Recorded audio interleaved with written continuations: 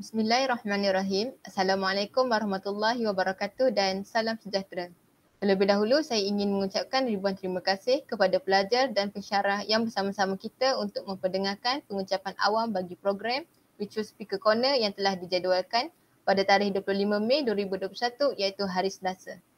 Saya, Izzah Fatinah binti Ahmad Razali selaku moderator anda bagi Virtual Speaker Corner hari ini. Sebelum kita mulakan perkongsian pada hari ini, eloklah saya memperkenalkan ahli panel kita pada hari ini. Ahli panel kita ini merupakan ahli Persatuan Mahasiswa Fakulti Pertanian Pematani di bawah kelab Bachelor of Science Perniagaan Tani. Namanya ialah Vivienne Joannes dan beliau adalah pelajar tahun 3. Tajuk yang akan dibawa oleh panel kita pada episod kali ini ialah Impact of Covid-19 on Agriculture Sector and Food Supply Chain. Saudari, dipersilakan. Thank you, Izzah, our moderator for Speaker Corner today. So before I start my sharing today, I would like to introduce myself first.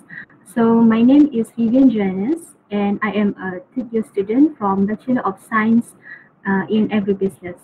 So today I will bring an interesting topic to you and about the impact of COVID-19 to our agriculture sector and also our food chain supply.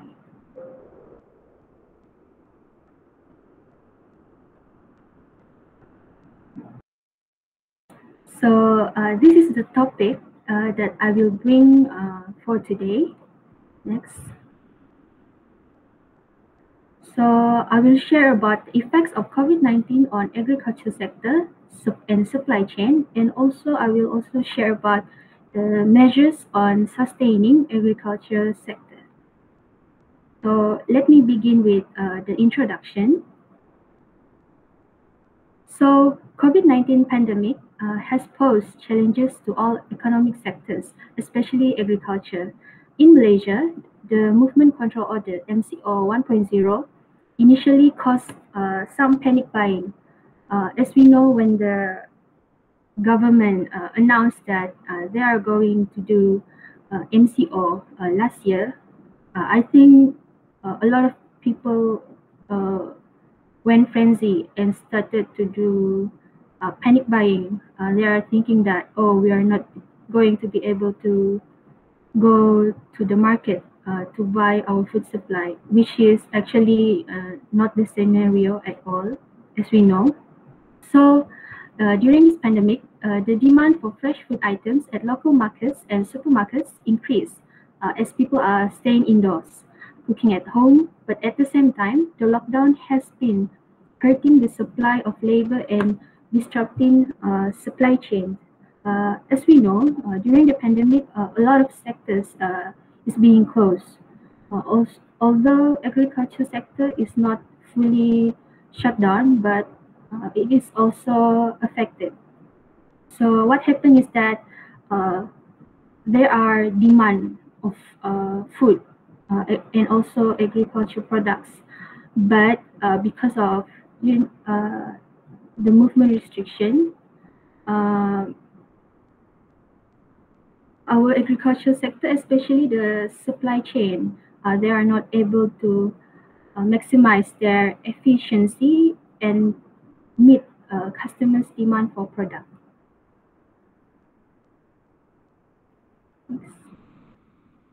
So this is the components of food supply chain. We have farm, manufacturing, packaging, distribution, transportation, market, and also lastly, the consumer.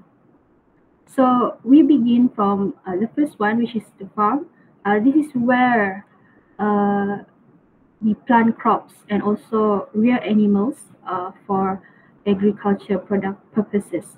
So after it is harvested, it will move to manufacturing, where the raw materials will be processed into products that we are going to use. And then after being processed, it will go through the packaging process where the products will be packaged into something that is attractive for the customer. And also after that, it will go through distribution and transportation, where it links the producer side and also the consumer side. it will bring the product to the market, and at the market is where we purchase those agriculture products and put food on our table. Next. So why is agriculture sector is so important? Uh, Agriculture sector is so important because it is one of the biggest contributor to our country GDP.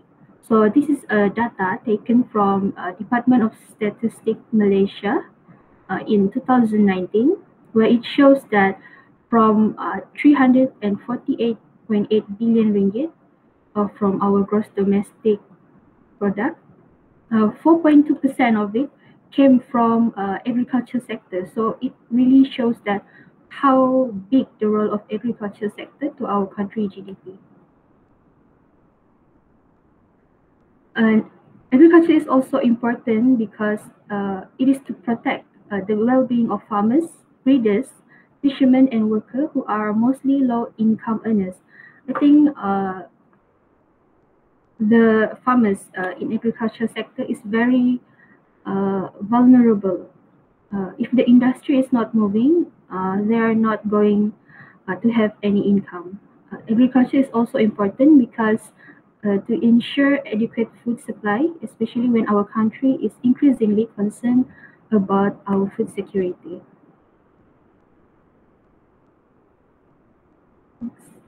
So when when COVID-19 struck our country, so what is the impact of the pandemic to our agriculture sector and our supply chain? So the first impact is the food production and distribution have been disrupted.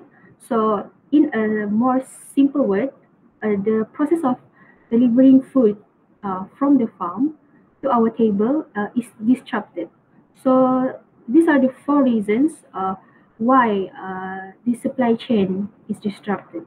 Firstly, is because of the limited supply of raw materials. So when there are movement restriction order, the workers are not able to go to the farm and work normally. So when they are not able to go to the farm, work normally, they are not be able to produce agricultural raw materials that is needed to produce the product. The next reason is also because the shortage in labor and market access, just like I mentioned earlier, they are not able to go to the farm. And then the third reason is because of the hindrance in global supply and export.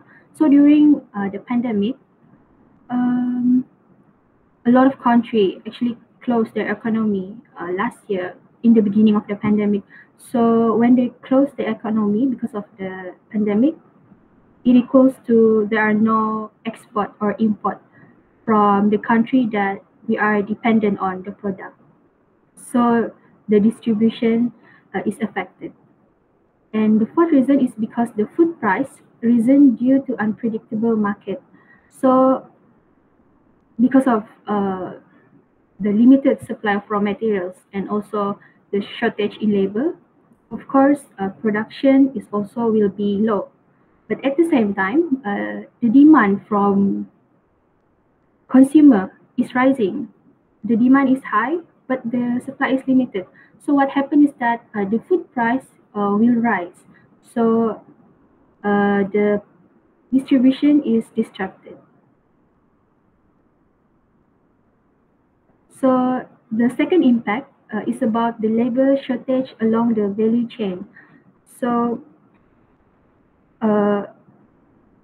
what happened is that each components of the supply chain, such as the farm, manufacturing, packaging, distribution, all of these components, they need labor to make sure that it will work.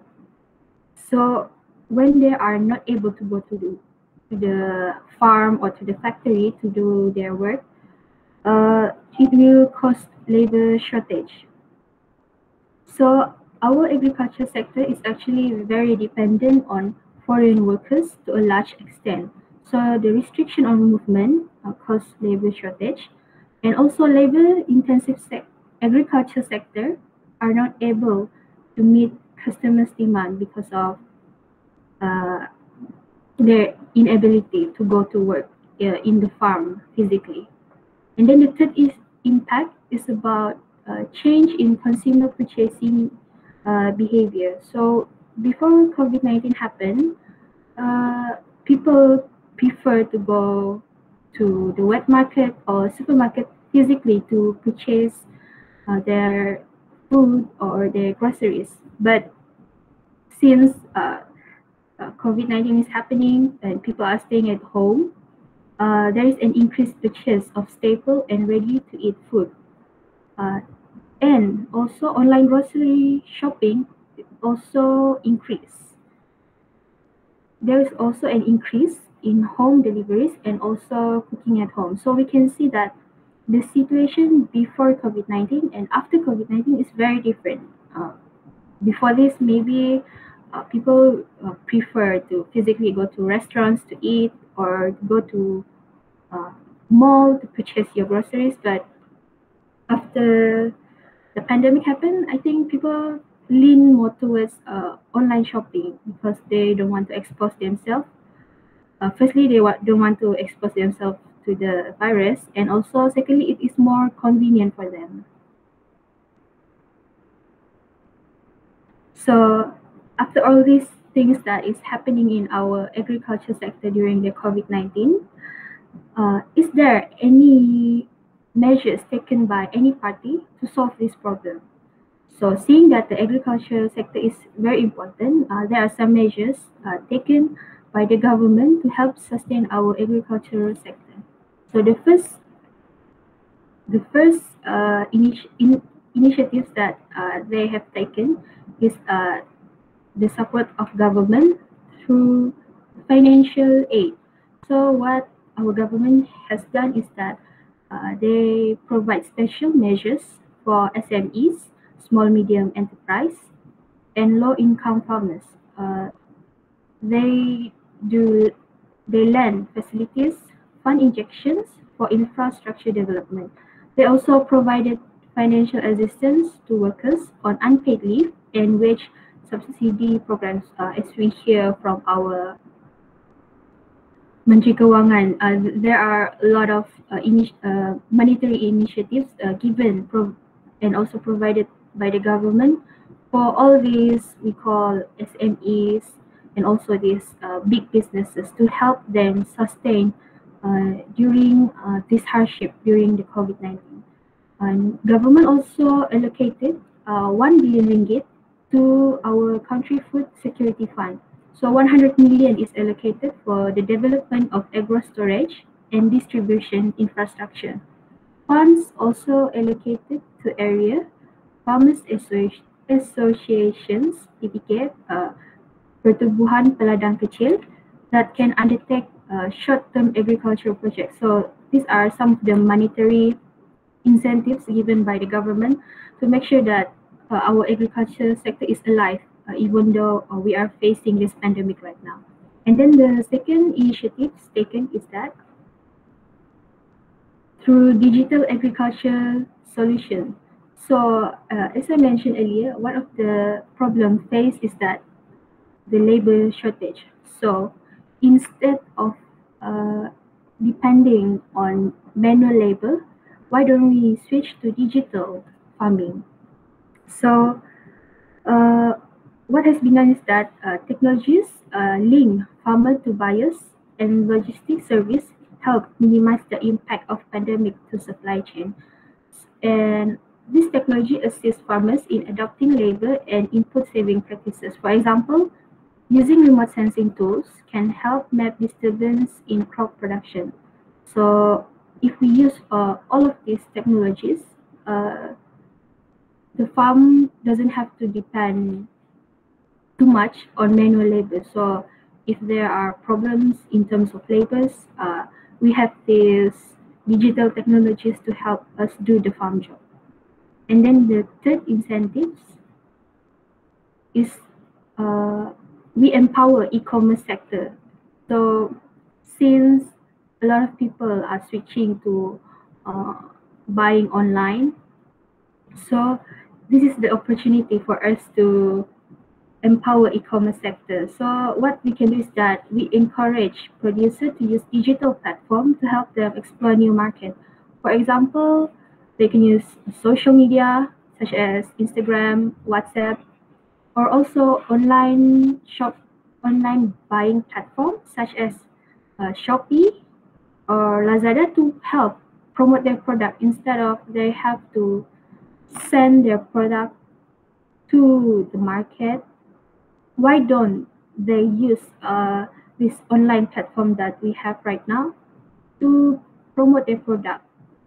And also, this has to be exploited by a target group. So, what I mean by this is that those farmers who grew up in digital era and knows about technology, they should be the one to be encouraged to use this type of platform to help them grow their business.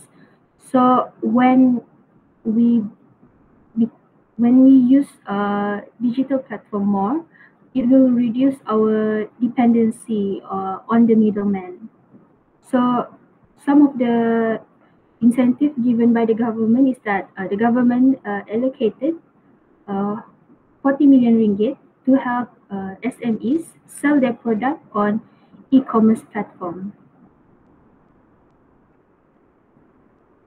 Okay, to wrap everything up, the food supply chain disruption highlight the importance of risk management. Therefore, it is very important that we need to be more resilient to our agricultural product and market risks to help our farmers or producers cope with uncertainties, especially the government. So, in long term, our country should invest more in disaster preparedness, especially when our supply food chain is concerned. I think that's all from me. Thank you for listening. I'll pass back to our moderator.